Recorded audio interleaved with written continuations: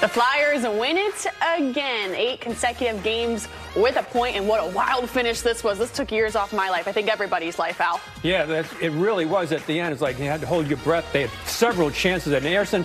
Although I thought they played great defense throughout, the goaltender at the end and Ristolainen blocking shots was just fabulous. He was on the ice almost half of that last minute, but in due course, right? Blocking shots, getting in passing lanes. Risto was, other than Ersson, probably the player of the game for me. Yeah, you watched that last couple of seconds, and his entire body is basically lying in front of the goal, like sacrificing himself. Just stack them all up and he can't score if you can't see the net. Yeah, and he's a pretty tall guy, so it works. He had big hits throughout the game, too, really big hits. So, you know, with your top guy out, him moving up, really was an impressive outing. Yes, it was. Welcoming the Flyers Postgame Live presented by Curado Insurance. The Flyers, they win by a goal. It was all they needed was that goal in the first period. It was an absolute solid defensive performance. And Scott, what's most impressive is Travis Sanheim was out this game. We don't know how much of a heads up they even got. He's out with an illness. Cam York, Rasmus Ristolainen held their own. Next man up and always be ready. You never know when you're going to get that call, if it was at 4 o'clock in the afternoon or this morning, right? So guys are ready to play. Guys come in and play different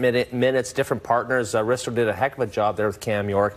And, yeah, we talked about him just blocking shots, being physical, even took a stick to a guy's head there. Fabry there in the third period didn't get called on it, but just a great effort by everybody. It was a great effort, and it's not like short term right now. The defensive style of play the Flyers are playing right now, it's gone throughout the team. When you can miss a Sanheim, as we've mentioned, everybody's chipping in defensively to kind of get a shell, get in front of the goaltenders. So it's now, I think, more than just Philadelphia taking notice that this is going to be a tough group to crack through. And doesn't it seem like, you know, years past, you kind of got nervous? I felt more comfortable with that one goal lead going in the last few minutes. They pulled the goalie at 3 minutes to go. Like you said, with Kane out there, why not? But how good does that say this team is? Yeah, it's like you feel the confidence in front there, just that something's not going to get through, that big mistake not going to be made. More importantly, the turnover. Yeah. It's what killed them in past seasons. You'd see just when they're about to win a game or get a game into overtime, when it would be a bad turnover, go the other way. And they've kind of erased a lot of that in their game right now. And then if it happens, they've got a great eraser in either goalie. Yeah, absolutely. And that leads us to Yuengling Presents Logger Up. Sam Ersson, once again, what a performance by him.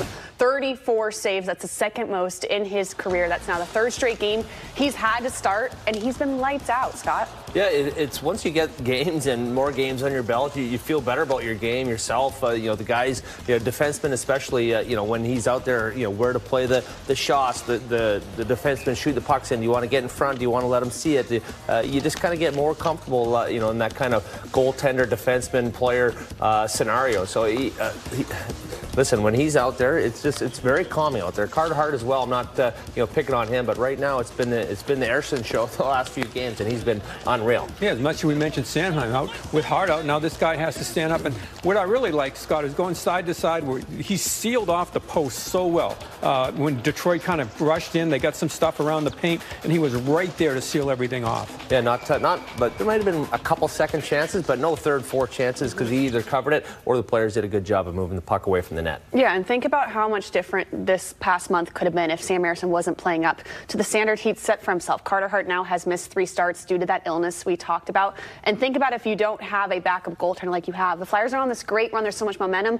Totally different story if the backup goaltender can't come in and do what he does. Yeah, a lot of teams for me have a 1A, and then they have maybe a 2C or 3. It's almost feel more comfortable. It's a 1A, 1B scenario. So, hats off to the scouting staff that scouted this guy as a kid, kind of grooming him last couple of years in Lehigh, and, showed some brilliance last year. And now he's getting a chance to be an everyday NHLer when Carter's been out. Yeah, and this is, you look at what they've done now through the 8 games, actually since early November. And this, mind you, is without a power play, basically, and penalty kill that is ridiculously good. I mean, it's just automatic right now. When they get down a man, not only that they shut the other team up, they're getting that chances. It's almost like they're licking their chops, yeah, right? Really. Instead of a power play where it's almost kind of deflates the team, when the PK, it's like the 4 guys going out there, whether it's Coots and TK starting it, they're just like, hey, we're going to block a shot and we're going. So it's exciting to watch. Yeah, it kind of fits the underdog mentality that we're seeing right now with the Flyers, and Sam Ersson right now playing absolutely lights out. This is his 3rd straight game that he has started. Let's hear from him now with JJ and Boosh. Thank you, Ersson. You're looking at Sam Ersson, who was absolutely spectacular in this one. 34 saves, including 16 in the third period. Sam, congratulations on the win in the shutout. And this was a game where, you know, for a while you weren't seeing a lot of pucks, and then all of a sudden you get a flurry. And then, of course, in the third, as they made their push, you saw a lot of them. But a lot of the shots from the outside with a lot of traffic around you. How important is the focus there, being able to see those pucks somehow through all of what's going on around you? I mean, obviously we're doing a great job keeping them to the outside, and the way the game kind of develops with us being up by one and they're trying to push, they're just throwing pucks a little bit from everywhere, but I'm getting great support, seeing the puck, and also if there's any rebounds, our guys are there to clear them out. Sam, early in the year, the time in between starts, particularly from training camp to your first start in Dallas, was quite a bit of time. Very difficult to handle. Now you've gotten 3 consecutive starts. Can you explain in your words how it helps you to find your game, because you look awfully sharp nowadays? I think obviously I get into a little bit more of a flow, and I felt my confidence has been growing as I've been playing more and just kind of getting used to the pace of the league and the skilled players. But at the same time, it's kind of my job to. I got to be ready. If I don't play for a while, it's up to me to stay sharp. I mean, I don't decide when I play. But I got to be ready every time my name is called upon. You certainly have been ready. Sam, how about the team? I know on the outside, the fans, media starting to get involved and say, hey, this team's a playoff contender now. But I got the feeling you guys as players kind of felt that right from the get-go. Yeah, we have a lot of confidence in our group and what we're able to do as a team. But I think as well, we talked before the game, just staying kind of in the moment, breaking the season down here and taking the next couple of games here before Christmas as a focus on these games, get through and not look too far ahead.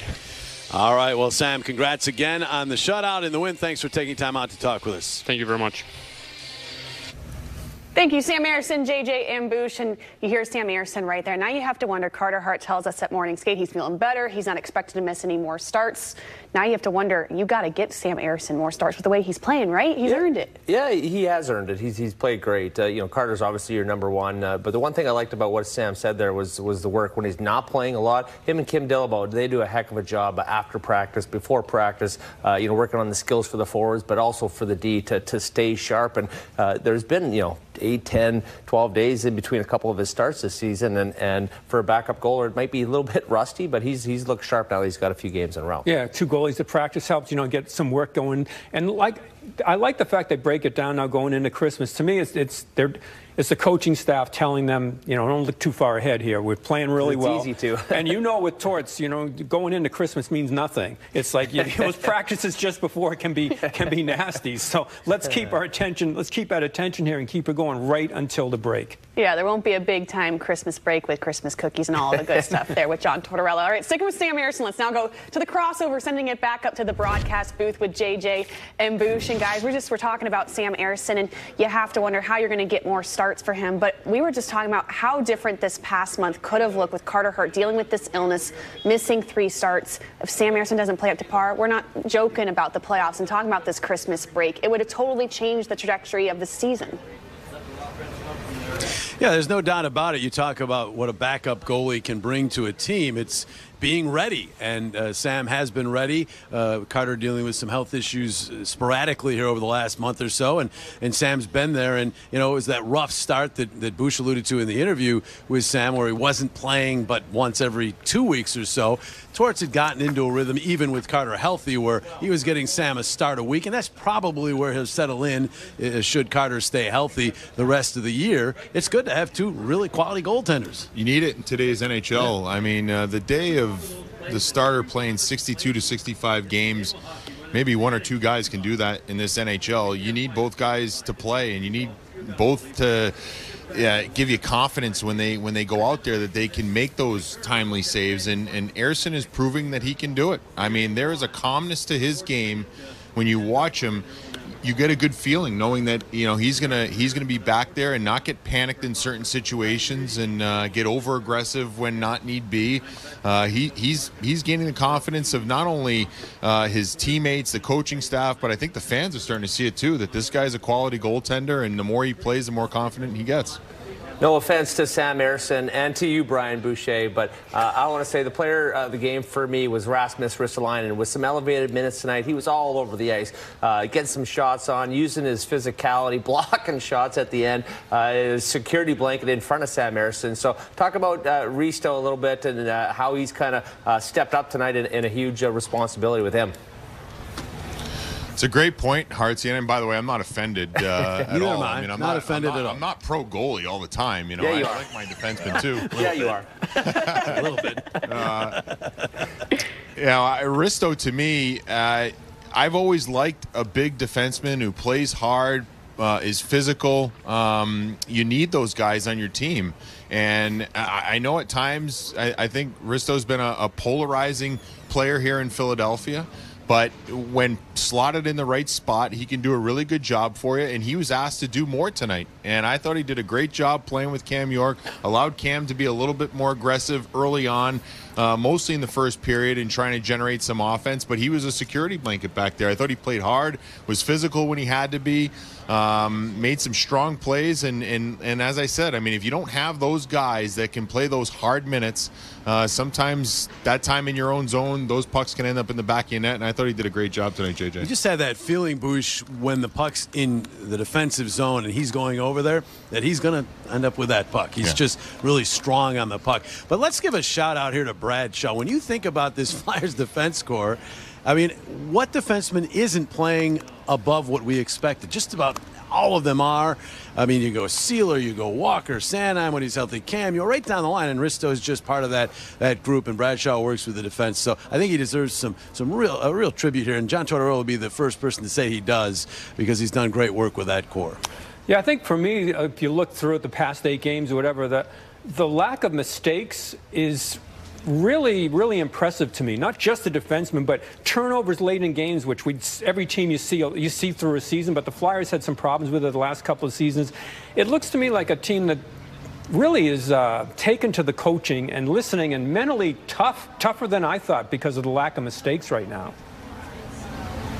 Al, I think I agree with you. Certainly better with the puck in terms of puck management than last year. But when they do turn it over, what I'm most impressed with is how they recover, whether it be the forwards, the defense, or whatever. They recover, and they do so with such desperation that really obviously can eliminate the original mistake. And when they can't do it, the goaltenders have been eliminating the mistakes. So it all works out. You're absolutely right. I mean, mistakes are going to happen in the game, and you've got to find a way to not get rattled by it. I think what we're seeing now in this group is a confidence that's growing in them, right? Yeah, they can play with the lead. They've proven they can battle back now in a couple of games when they fall behind. But to me, this was an impressive win because you had the lead early on in the game and you hung on to it the whole way through. Good teams find ways to win these games. Teams that have fragile confidence, they find ways to cough it up and lose the game. Again, the penalty kill has been terrific. I mean, you can't say enough about it and what it's done for this team. You take penalties and you give up power play goals. Those are the ones that kill confidence. The Flyers just continue to do a great job, and now it's bleeding over into their 5-on-5 play and being able to protect leads and play with that lead. I just think this team is playing with a lot of confidence right now. They got to keep their foot on the gas here. I mean, there's 3 games before the Christmas break. It's important that they finish strong and feel good about it and have a nice little break. Yeah, and you got the Devils next, so shouldn't have any trouble getting up for that game. And should remember, this is the second highest scoring team in the NHL that they just shut out. I know, missing Larkin and Perron and some key players, but the bottom line is the Flyers are missing, their top defenseman in terms of minutes played. So you cancel all that out. I mean, you shut out the Red Wings. That's a feather in your cap. Absolutely impressive stuff. A big one for the Flyers. Thank you so much, JJ and Bush. We'll talk to you Tuesday in New Jersey. Stay with us here. Postgame Live, presented by Curado Insurance. The Flyers win it 1-0 here in Philadelphia. Going to talk about Cam York's play. We're going to hear from Cam York in the locker room. Stay with us.